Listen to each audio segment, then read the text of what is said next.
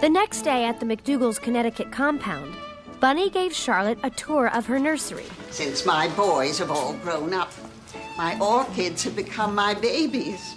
And this year, Waxy Hanahan's chocolate oncidium will be no match for my rising sons. They're exquisite. I'm pleased you think so, Charlotte. I've repotted this one for you to take home. Oh, no, I couldn't. But I insist. A gift in anticipation of the great gift you're giving me. Oh. What gift is that? Why, a grandchild, my dear. You mustn't be cross with Trey for telling me. He knows how anxious I am to have a wee MacDougal to carry on the family name. Trey, are you up here? Charlotte's eggs were ready. In the bath. It's time.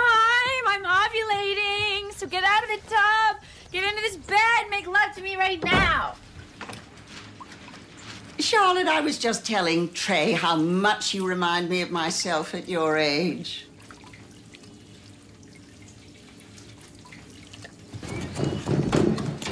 There you are. What are you doing in here?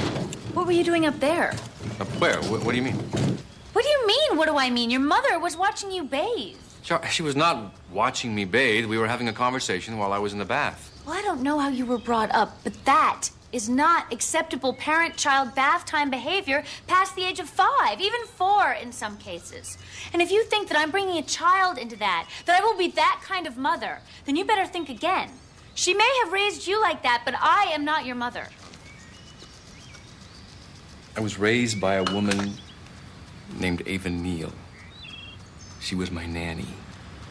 See, I don't remember ever seeing my mother, ever, except after her tennis lesson and before the cocktail hour when she would draw me a bath and she would tell me how she spent her day. So I know, I have always known that you could never, ever be that kind of mother. It's my ovaries. I'm ovulating. I better get to it.